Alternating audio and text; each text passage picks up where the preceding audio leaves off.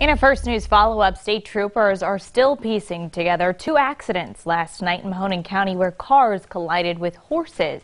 It happened on Mahoning Avenue in Jackson and Milton townships. Police say 8 or 9 horses got free from a corral on North Duck Creek Road.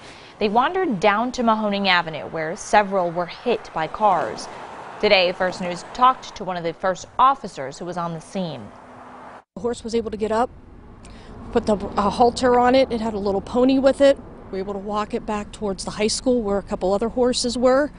In the meantime, I get another crash in my jurisdiction for 2 people hurt and 2 horses down.